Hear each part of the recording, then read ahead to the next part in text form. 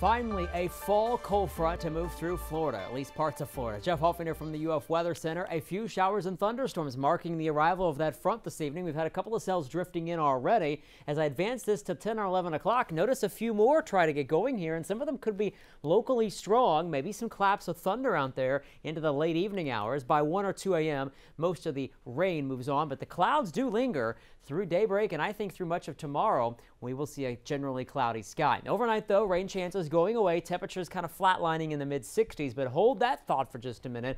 We're going to be even cooler than that coming up tomorrow night. It's all because of this front moving in. Not only is it going to drop our temperature, but look at the difference in the air mass. This is the high-resolution water vapor. You can see that moisture streaming out of the Gulf of Mexico, but behind it's that brown color. That's the drier air that'll be sweeping in by tomorrow night into Wednesday. There's already a notable drop in temperature taking place across the southeast, some 10 to 15, even close to 20 degrees cooler than 24 hours prior, and that's going to be our air mass in the next 24 to 36 hours. Not only the temperature going down, but our muggy meter. Remember, 70s is kind of sweltering and really muggy. We're going to drop all the way into the 50s. That's the dew point, a measure of the moisture in the air, and we'll start to feel that by Tuesday evening into Wednesday morning. The clouds stick around for much of Tuesday. It's also going to be breezy, and notice the temperatures only hitting the mid-70s. Remember how many days in a row we've been up around 90? This will be a remarkable difference, and you're really going to notice it by Wednesday morning. 57 in Lake City,